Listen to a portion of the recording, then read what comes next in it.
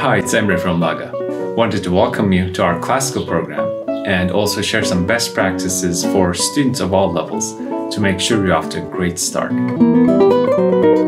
Our program takes you step by step from basic levels, sitting position, right hand strokes, notes on the fingerboard, all the way up to advanced levels. It'll get you started with single line folk tunes from around the world, while sneaking in all the important technical essentials. So following the sequence on the lesson menu is going to ensure that you're not skipping any of the fundamentals. The lessons will also cover many exceptions to the conventional rules on technique. From early on, it'll get you to start thinking outside the box in terms of efficiency and practicality. That's a key quality for students with longer-term goals, especially those interested in expanding their repertoire with the arrangements in our advanced Premiere portfolio.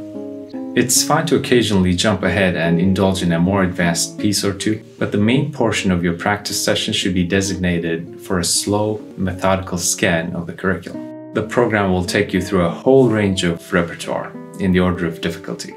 And with each piece, you'll be studying a particular concept or technique in context.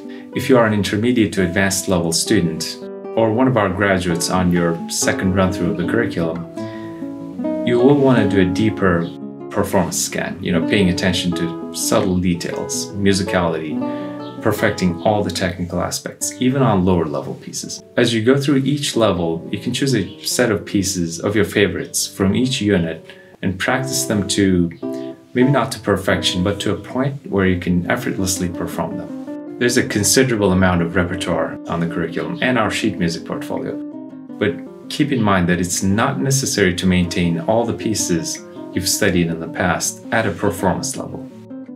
Older pieces will naturally get rustier, but as you progress through the units and levels, you're also practicing the process of learning a piece, not just the pieces themselves. So you'll be able to bring older pieces up to performance level very quickly. You can also make this part of your daily routine. After your main practice session, working on your current pieces, just take 5 or 10 minutes to review an older piece to keep it fresh. That brings me to the importance of practice and repetition. There's a suggested practice routine on the student homepage, along with a mind map that shows different aspects of performing music and how it all comes together. But before any of that, please make sure you have the main ingredient in place, which is practicing consistently. Whether you have only 15 minutes a day, hopefully a lot more than that, set aside some time every day you can relax and focus on your practice so you can build up the repetitions and develop the muscle memory. Speaking of repetitions, what's going to make your progress continuous and consistent is not necessarily the number of repetitions, it's the efficiency of your practice sessions. The lesson notes and the spot practice videos will point to key aspects for that particular piece or drill and how to approach it. So they'll get you in the habit of thinking more efficiently, so you can put time and effort into what actually matters and get a lot more done in a shorter practice session. But don't take the actual videos for granted either. There's always going to be a full video demonstration of the material that's being covered. Every day there's a tremendous amount of unconscious background processing of visual information in our brains. So we all rely on visual cues in basically everything we do. But how do you use that as an effective learning tool? The key is to be able to sort through all the information and prioritize the next meaningful step to focus on for your practice. For visual learners with a more developed kinesthetic sense, it's a smoother ride. Over the years, it's become more and more clear that our students who make the most progress are those who are able to utilize visual, kinesthetic, and auditory cues in their practice. But if you're not among that group, how do you get to that level and be able to incorporate all these varied forms of learning? Well, you have one of the best methods to develop that right inside your student account.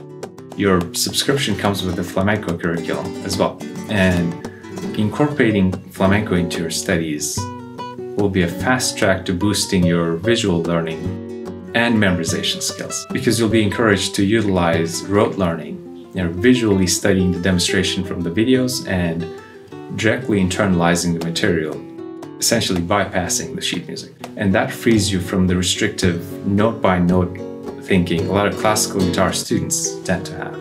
If you've had trouble memorizing and internalizing pieces as a classical player and have had no experience with any oral musical traditions like folk music, you'll find that working on this process in the flamenco curriculum will easily bridge that gap for you. On the technical side, it's going to activate muscle groups you have not used much before, and that's going to give you a more balanced, stable, and powerful technique. You'll be getting comments on how you're able to produce so much volume with minimal movement while maintaining a balanced and relaxed technique. Keep in mind though, even with a consistent and efficient practice routine, it's not the whole picture. Another important piece of the puzzle is a reliable feedback mechanism. That's where our video feedback feature comes in. Recording your performance of a piece or drill and submitting it and working on the feedback you receive, you can ensure that you're on the right track and making consistent progress. The recording process itself actually becomes a great learning tool. You can use it for goal setting, troubleshooting technical obstacles, rhythm issues, working on continuity, and just to see your performance from an audience perspective. Like some of our students, you may end up not submitting your video, so it's optional. But going through the process of recording your playing is really valuable.